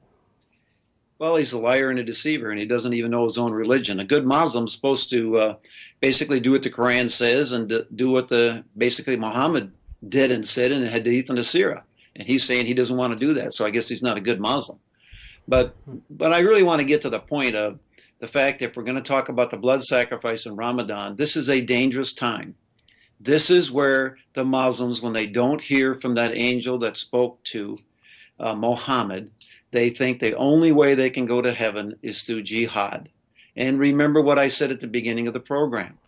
They have got to give 2.5% of their wealth as like a tithe, which a Christian would do, but 7.5% of that has to go to jihad. But if they're in war, like they are now, they can give all of their 2.5% to jihad. Folks, we are at war with Islam today. Islam is at war with the world until they get their worldwide caliphate and their worldwide government, and Sharia law is the law of the land. That's what they're trying to do in the United States. That's what they're trying to do in England and France and Germany. And it's not working. They're having major problems. Folks, beware during these last 10 days of Ramadan. More is going to happen. Thank you. I hope not. I hope that prediction is wrong. But unfortunately, we do know that these last 10 days are a time when the Muslim is told by Islam they have to strive, especially to catch the night of power, when the sacred tablet supposedly came down from Allah to the lower heaven where the angels are, and then the angel brought it down to Muhammad. This night supposedly is supposed to be better than 1,000 months, where any deed that you do for Allah is like you did it for 83 years. So if you were to be mujahideen and you blow yourself up, it's like you blew yourself up every year for 83 years. You receive all these good deeds so you can enter Jannah. This is, I don't understand. I don't understand how anyone can live with that type of teaching and not have their soul and their consciousness be bothered by them. Now, could I inject one thing? Yes, you can. Muslims out there, read the Bible, because most Muslims don't know anything about Christianity except what they see in movies and TV and so forth and music. But read the Bible and find out how many prophecies there were prophecies that were going to happen in the future. There's hundreds and thousands of them that occurred in Jesus Christ alone. Yes. There's none of that in Islam. So the very fact, if you're a mathematical person, what's the probability of all these prophecies in the Old Testament coming true in the New Testament? It's infinitesimal. I mean, it's like 10 to the 27th power. It's like, it's got to be true simply because of all these prophecies that were prophesied in the Old Testament occurred in the New Testament, some in the Old Testament. There's none of that in the Quran and the Hadith and the Sirah. And when he says that Muhammad was a good man, he was a pedophile. He married a 6-year-old girl. He consummated the marriage at 9. He killed people. When he went back to Mecca, when they wouldn't serve him and accept him, he killed, what, 600 or 700 Jews with his then 12-year-old wife. So, folks, just study the scripture, pray, and if you hear from Allah, ask to hear from the God of Abraham, Isaac, and Jacob. He'll speak to you. He'll talk to you. My good friend Kamal Salim, that's what he did. And God spoke to him direct, and he is now Christian. And he speaks out vehemently against Islamic faith. Even though he loves the Muslims, he wants them to come to the Lord. And that's my goal as well. I want them to come to the Lord. But if they're going to come over here and fight and kill and rape, I will fight back. Amen, amen. Now, I'm a prior military guy, so that's kind of going to be my attitude. And I think that's the way America's starting to see this now, is we have to stop the refugees from coming in the United States for civilization jihad. Amen. Now, we have 5 more minutes before we go to a break. And Christian Prince, I hope you're still there. I just wanted to ask you, since the topic is Ramadan and the human blood sacrifice, according to our Muslim guest who is no longer here, Muhammad was a democratically elected leader. So does that mean that Islam is compatible with democracy? And if we instill if we had a Muslim president of the United States of America, he would rule with democracy and fairness and equal votes for people of all religions and faiths. You know, this guy, he come with everything which will make him look good, but he cannot prove anything of what he said. Like as an example, when he said that Muhammad was an elected leader of a multicultural community, where he get this from? He reject all Islamic history books, but yet he come with something coming from history, not from the Quran. And if you ask him where this coming from, he will hit the door with his foot and he will run like a child. Now, I want to say first, thank you to Brother David, and I understand that he was he's a former congressman too, right? Yes. If I'm not mistaken. So he lived the politics, and he know how the politics atmosphere come with. So I'm glad that he is not politically correct, because usually when you speak about politics, you speak about people say things not what they should say, you know. But this brother here is a great person who say things as it is, and I'm happy to have him with us. Amen. And we need all of us as a Christians. It's military also. Some people, they might say, I was very tough on this man. We need to be tough, because the truth have to be told as it is. Stop putting makeup on things. Things have to be told as it is. If the shirt of Mr. Dave is yellow, I have to say it's yellow. I cannot say it's red. That is not right. Wrong is wrong. Right is right. So this is the first thing we need to do. Now, what he said about his democracy, the Quran say clearly that wherever the prophet he give you, you obey, and wherever the prophet he forbid you, you forbid. Yes. So where is democracy? He's not even asking them, can I do that? Should I do that? Even the prayer the Muslims they do, like if we ask this Turkish guy, where you learned how to pray? Is it in the Quran? No. No. Where in the Quran it says pray 5 times? It does not say in the Quran. The Quran says pray only 3 times. If we ask him how to do ablution, is it in the Quran? He do not know. So obviously those people are hypocrite. They are throwing away the history of Islam, because the history of Islam full of disasters, make Muhammad look ugly and bad, and the only way to clean ourselves is to say this is bad history. It's not us who did it, and those who did write it, they are the enemy of Allah. And suddenly the history of Muhammad was approved by all Muslims through centuries. Suddenly this history became garbage. Why? because people became smarter, more educated, and they can find out that this is nothing but rubbish. You know, as an example, the hadith says a lot of things. As an example, why the male became a male according to Muhammad. If the man have orgasm first, the boy will be the baby will be a male. If the women have orgasm first, the baby will be a female. So the Muslims, in order to get rid of this funny science, they say, "Oh, this is rejected. This cannot be true." You know. So yes. But I understand his reaction, because when you read the hadith, it should turn you off. It should be shocking, but he's taken the wrong, incorrect route. Correctly, the shock of the hadith and the history of Islam should lead you out of Islam. Now, we have to take a break, and we will be right back. The show is still not over. We still have more to go. Please don't go anywhere. This is the Trinity Channel. I'm C.L. Edwards, callingmuslims.org. We will be right back. To our viewers all over the world, you can watch us by satellite through the following frequencies. For North America and Canada, please join us on the Galaxy 19 satellite, frequency 11966 horizontal. For Europe and Middle East, join us on the Hotbird satellite, frequency 12111 vertical. For Australia and New Zealand, please join us on the Optus 2 satellite, frequency 12546 vertical. For more information, please call the number on your screen or visit us at trinitychannel.com.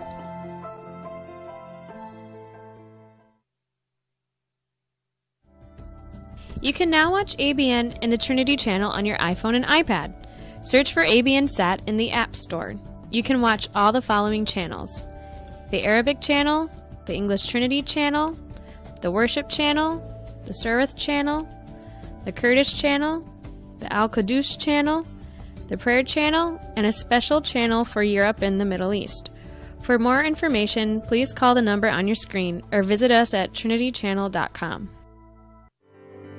ABN viewers, to watch free reruns of our marathon shows, apologetic shows, and English programs, go to www.youtube.com and type Trinity Channel. Here at ABN, we make it easier for viewers like you to watch programs. For more information, call us at 248-416-1300. Yes, and welcome back to the Trinity Channel. You are viewing us either through satellite, you're viewing us through live stream. You have the app downloaded. If you don't have the app downloaded, what are you doing? You need to download it. We are here, and I'm your guest, C.L. Edwards of callingmuslims.org, and we've had a very lively, very in-depth conversation. We've had with us Christian Prince, Dave Ajema, and we had our Muslim of Turkish descent with us for a time over Skype, and that was Edip Yücel.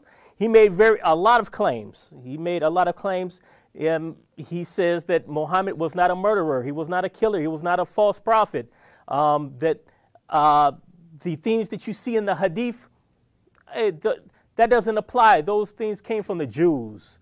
They came from the Jews. They were tall tales that somehow made it into Islamic history. And he rejects all of it.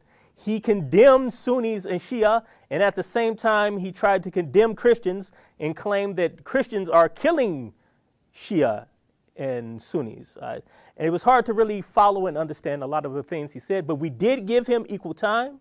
We were respectful as much as possible. He began disrespectful, and if he got a bad reaction, it's only because it was a reaction to things that he said. But we do give our Muslim friends and our Muslim callers equal times. We give them time to voice their opinion and to give their answers, and that's exactly what we did. Now, Dave Ajema has left, and we thank Dave for being a part of the show. We thank him for his insight and all the things that he had to say. But we still have Christian Prince, and I believe Christian Prince is still on the line. Are you still there, Christian? Yes, I'm with you. Yes. Now, we were just talking. The subject of the show is, of course, Ramadan and human blood sacrifices. Now, let me ask you about this title for people who are confused out there who are watching us. And we have maybe less than half an hour to go. But what is this whole thing about human blood sacrifices? What does that have to do with Ramadan? Islam is a religion of peace. Muhammad is a democratically elected leader of a multicultural Medina society. So where does human sacrifice even fit into any of that? Well, if we study Islam and we study Islamic books, not Christian books, we are not talking about we are getting our things from Christian books.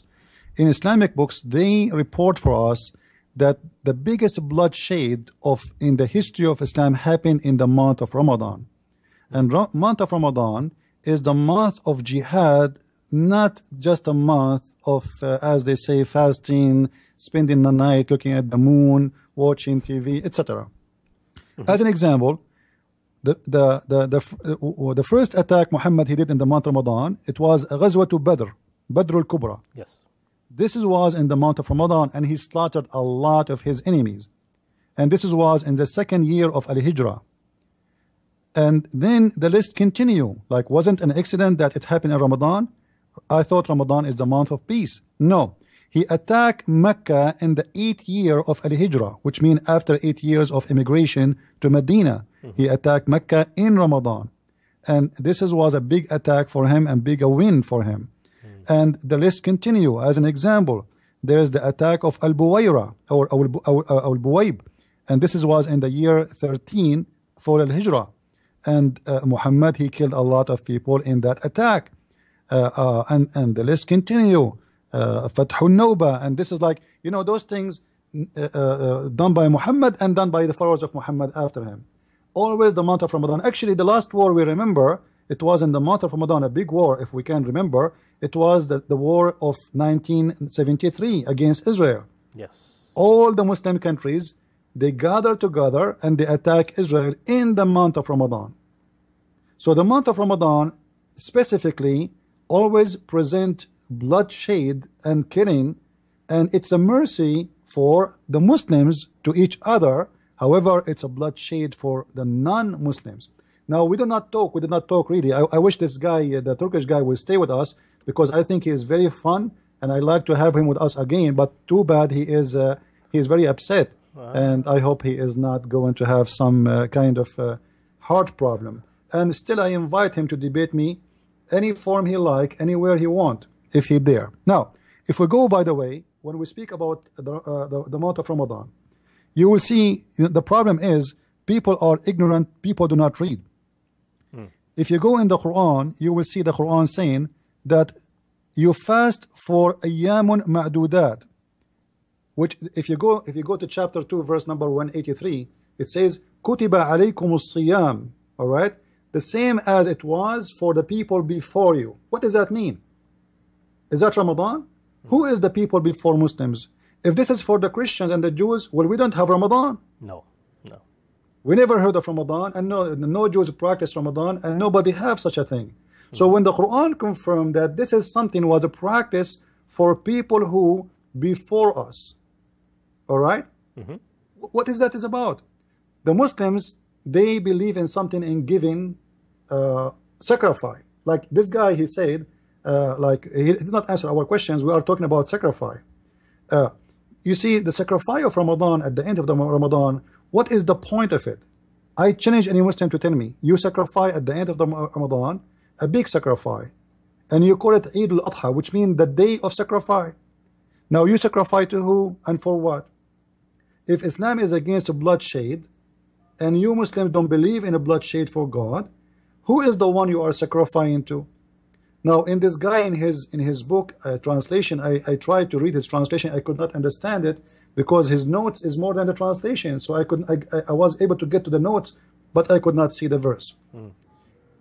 Back on the time, we know in the Bible it says that Abraham came from a city, it's called Ur. And then he immigrated to a city, it's called Haran. Now Haran, it's a hot city. Haran is coming from like hot. It's a place of like hot place. Now the people of Haran, every year, they have a problem that their god, the god of the moon, disappear. And that is almost in the third part of March. The moon disappear, and that because of due to like let us say movement of stars and etc. So they cannot see the moon clear, and that make them worry about their moon is not coming back. So they decide to fast every year in a certain time for 30 days. And that was Ramadan. Ramadan is the fasting of the pagan people who believe in the moon god, and they are worried about he will not come back. So they celebrate at the end of the month when the moon come back. And then they move to the city of that they have a place, certain place, to celebrate the coming back of the moon. Ramadan as a month, the name as it is, it was not really what Muhammad is following. It was the tradition of those Sabian from the town of Haran. And Muhammad, he was just copying them to the point he copied something you just mentioned. It says the night of power, Laylatul Qadr. Yes. And you just said that this night is better than 83 years. And it does not make sense. Like, why if I pray in this year, I will get a power or equal power of 83 years of a praying? That is a pagan belief. Those who used not to be able to have a sexual succeed with like having seeds from their sex. Somebody he cannot have kids, somebody he cannot succeed with something, he fast in that night, and that night is equal because the moon will be coming back and ready to get from you your request, and the god of the moon. And then we fast in this night and we pray all night for the god of the moon, and then that will grant us all the things we want, to the point this night is called the night of power, the night of amazing things to happen. If you think about it, does it make sense? This night is the same. Actually, if we ask Muslims which night is the night of Al-Qadr, not even one knows. In the book of Hadith, it says that there's 46 say about which date is the date of Al-Qadr. That's funny, because if there's 46 days, 46 says about it, and the month is 30 days, that means the says about the date is more than the days of the month. This is how much confused the Muslims, they do not know even which night is this night. So those people, in order to present themselves to the moon god, they used to give sacrifice, and this god will grant them a lot of grant, like you want to have good fruits from your trees, you want to have good we know the god Baal, the god of fertilizing, the god of fertility.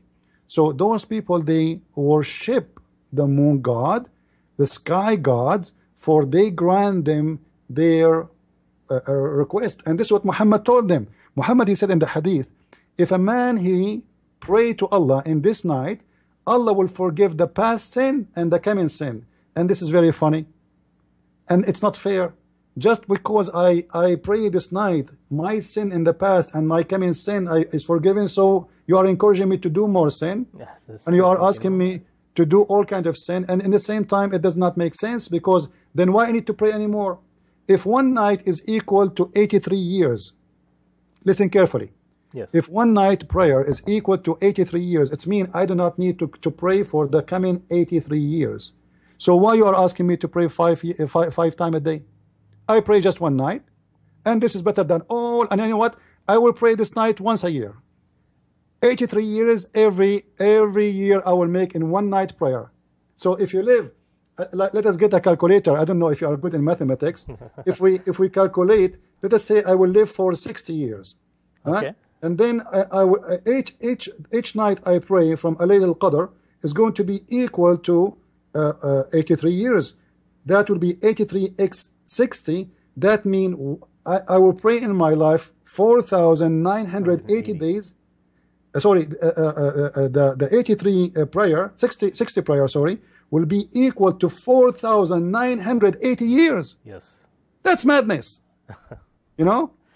Either Muhammad was exaggerating. There's no need to wake up for Fajr. Who wants to wake up in the morning to pray Fajr? Who wants to stay out, Yeah, what for? What for? Just to pray once a year. Pray once a year. And for the coming 60 years, that will be equal almost to 5,000 years of a prayer. So what the point of all of Islam and the Hajj? And what the Hajj for? If Allah forgive me my past and my coming sin, what the Hajj for? What is the bridge over hell for? Yeah, well, everything is gone. There's no need actually, you know. So Muhammad is copying the pagans, and this is a pagan ritual. And actually, there's a hadith where Muhammad, once he was walking between the Jews, and he saw a bunch of Jews, and he said to them, why you are not eating? They said, today we are fasting. They said, this is what? They said, this is the day where Moses was delivered from the Pharaoh. So Muhammad, he said, you know what? If Moses fasted, we better to fast it more than you, because Moses belonged to us more than he belonged to you. And he start fasting Ashura. Then he come with a new fasting, you know, because Muhammad, he don't have religion. He trying to build a religion, trying to copy. So he come with the fasting, a new fasting. It's called the fast of David. And then he said to his followers, we should fast the fast of David, and that is 2 days we fast and 1 day we eat, or 3 days. Now, what is the fast of David, and why you are copying, and what happened to it? The Muslim, they say the fasting of Ashura and the fasting of David is abrogated by the fasting of Ramadan.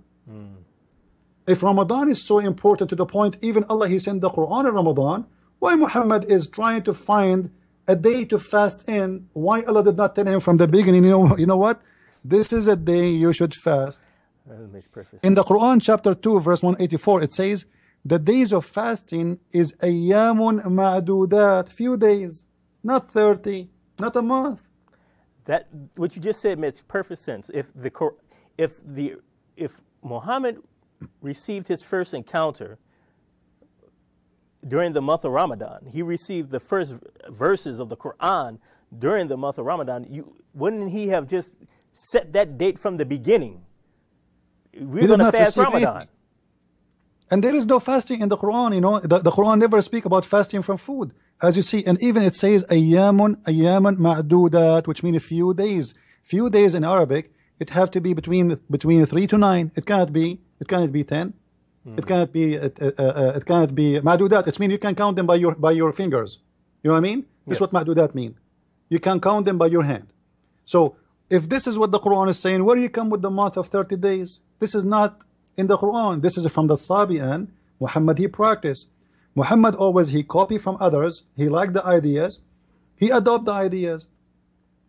And there is tons of hadith and tons of stories. Now, as long the Quran mentioned that Mary, she was told to fast, you know, the verse in the Quran in chapter 19, verse 26, the Quran says that eat and drink.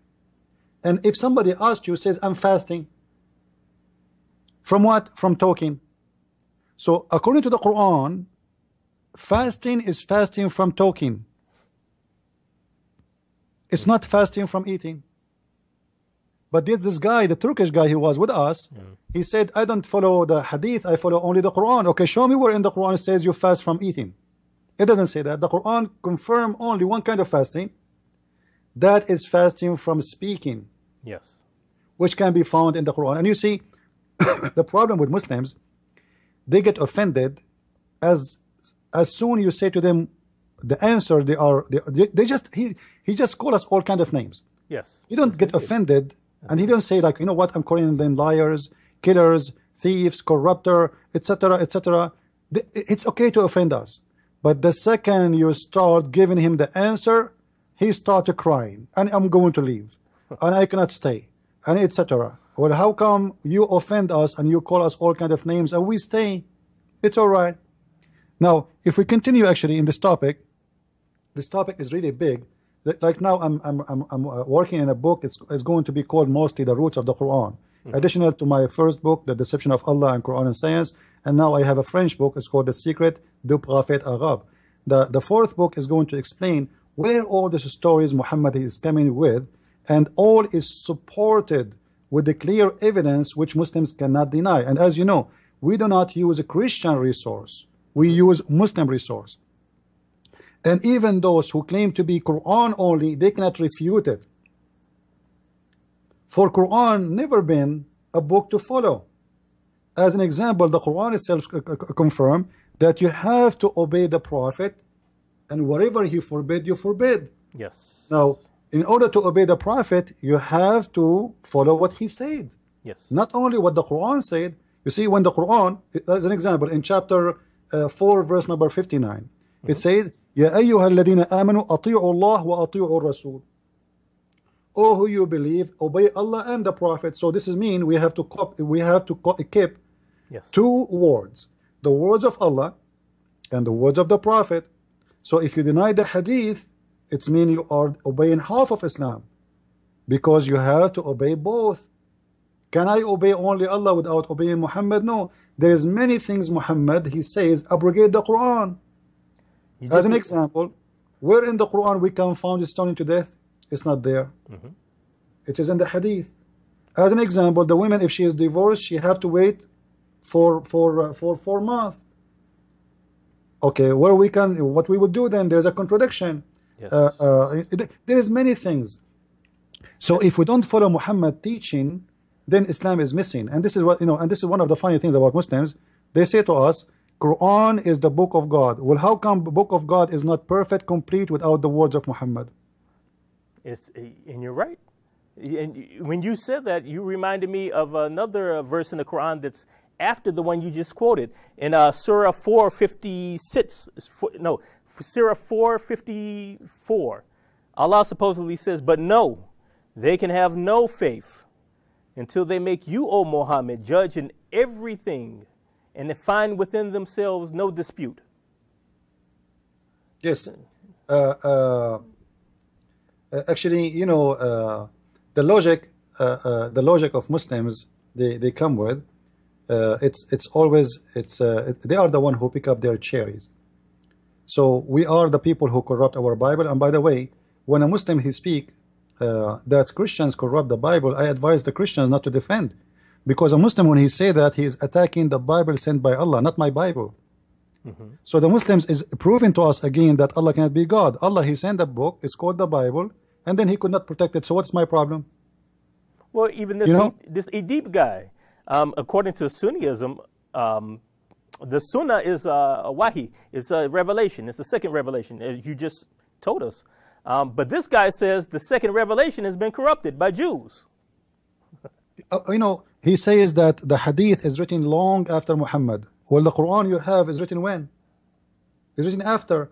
The oldest copy of the Quran the Muslims they have today is written 700 years after Muhammad, and nobody have any original copy of the Quran, not even one manuscript.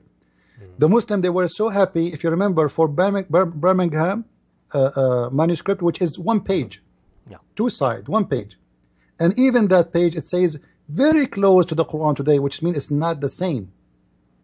They don't have any manuscript, and each manuscript we find of the Quran contradict the other one. So when you say you don't follow the hadith but you accept a book written even after the hadith, do you have the original book? They say to you the original book, the older original book Muslims they have is right now in Turkey. According to Muslims, it is 300 years old after Muhammad. According to Muslims. According to scientists, 700 years.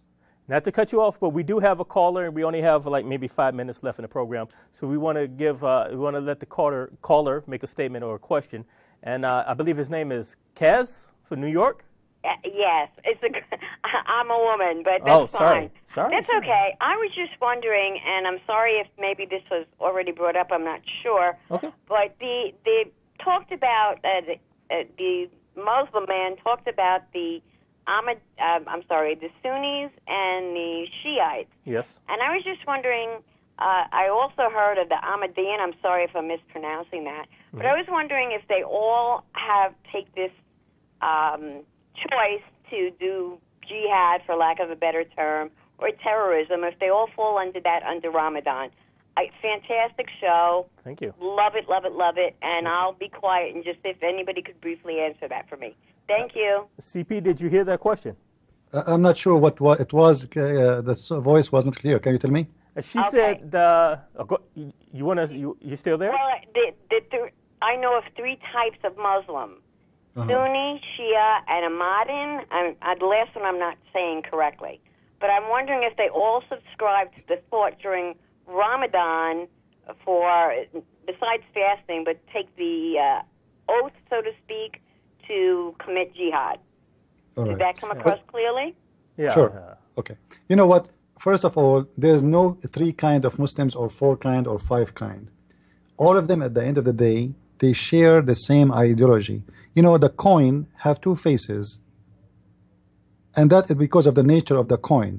You know, there is no coin have one face. So let us say Shia and Sunni, and then we say Ahmadiyya and this guy, and we make as many coins as we want, but the coin itself, all of it, it's based on the Quran. And the Quran stated clearly that jihad is a duty of every Muslim, and jihad can be done in many ways. Either for the one who can go and fight, he should go and fight, but the one who cannot go and fight, he should support the fight by his money, by his effort, by his donation. He has to give from his money, from his time, like you can arm a soldier. You cannot go to war, no problem. You are sick, no problem. You are old, no problem, but you have to donate money for those who can go for war. So everybody share in the jihad. Jihad is not a process for fighters only, it's for all. However, all those Muslims, they believe in jihad and they practice jihad, but all of them, they agree that we should practice taqiyya, which means in front of the enemy who is strong, we play that we are nice until we get strong. The Quran says, cry not for peace when you are the uppermost. So if you are the uppermost, then you can break the peace agreement, and this is exactly what Muhammad he did.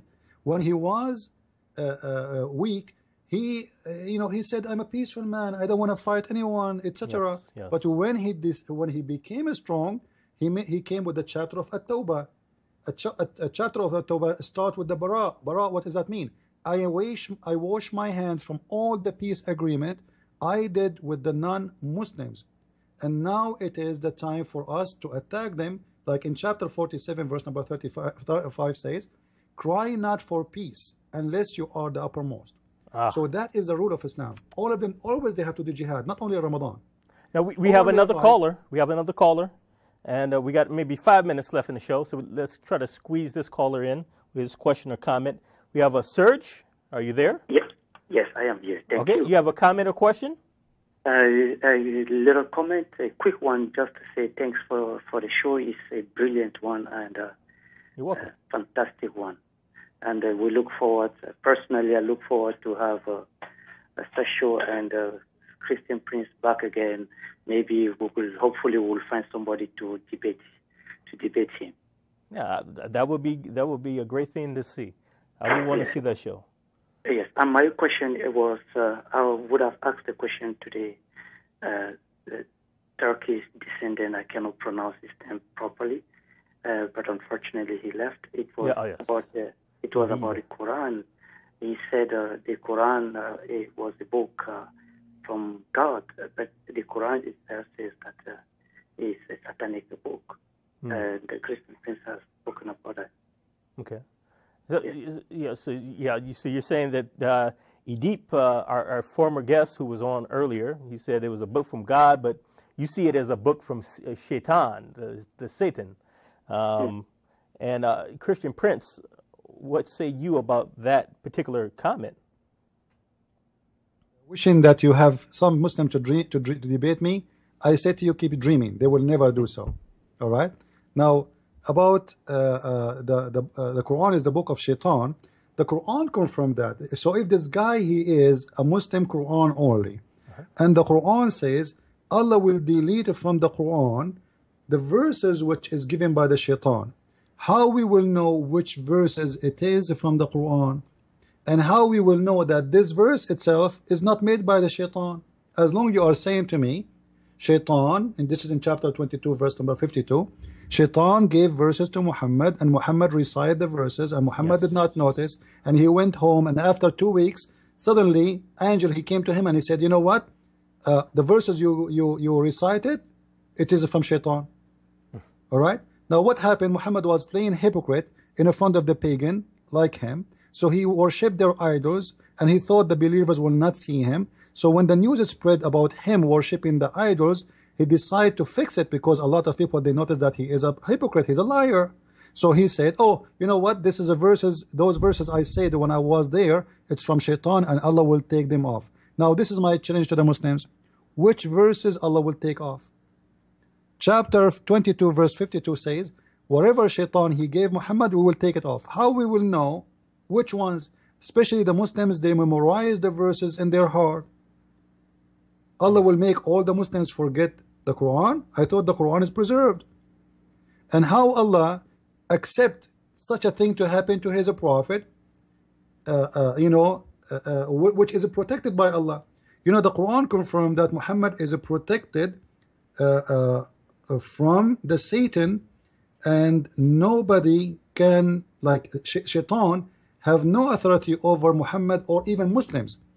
And Muhammad in the Quran confirmed in chapter 15, I think 1542, confirm, it says, Inna ibadi laysa laka alayhum sultan. My followers, Allah saying, my followers, which mean the Muslims, you Shaitan, you have no authority upon them except those who follow thee. Which mean in order for Shaitan to give you satanic verses, you have to be a follower of Shaitan. Because the Quran confirms Shaitan have no authority, have no power over somebody. He follow Allah. So sounds like you need to tell me. To me. Yeah. It sounds like reason to me. But we've come to the end of the show, unfortunately. We could probably go on another hour talking about this. But I hope you guys learned something from the show, whether you're Muslim, you're not Muslim. If you came in halfway through the show, you got here towards the end, this is a show that you need to go onto YouTube. You need to look up Trinity Channel, and you need to find the show once it's up. It'll probably be up later on tonight, if not tomorrow. Get the show, watch it again, share it on Facebook, share it on Twitter, email the link to your friends, email the link to the Muslims that you know. Muslims who have an open mind, watch the show and email it to other Muslims so you can learn, so you can see the truth for yourself. Like I said in the beginning of the show, this show is not about Islamophobia. Nobody's afraid of Islam. This show is about exposing truth. And when we quote from the Quran and we quote from the Hadith and we quote from the Sirah of the Prophet Muhammad, who you say is a prophet, we're just simply quoting what Muslim scholars have put together and bound in books. We haven't invented this stuff. We didn't come up with this information. And for any Muslim who wants to deny the Hadith and he wants to deny the history and you just want to be Quran only, you're not being truthful. So you claim to be Quran only. What you do in reality is you take the Quran and you invent your own Sunnah. And you invent your own tafsir. So who are we to trust? I don't trust the Quran. I don't trust the Hadith. I trust in Jesus Christ as my Lord and Savior. He has provided a sure shot, unescapable, immutable salvation for me. I don't put my trust in Muhammad. And I advise you not to put your trust in Muhammad. Put your trust in Jesus Christ. He is the Messiah. What's the point of having a Messiah? What's a Messiah? Find out. Read the Bible. Thank you for tuning in, being our guest. We thank all the callers who came in, and we're sorry for any caller that had to wait a long time. You saw the show. You saw what happened. So keep tuning in to the Trinity Channel. Keep supporting us. Keep supporting me, C.L. Edwards, at callingmuslims.org. And we thank you so much, and God bless you.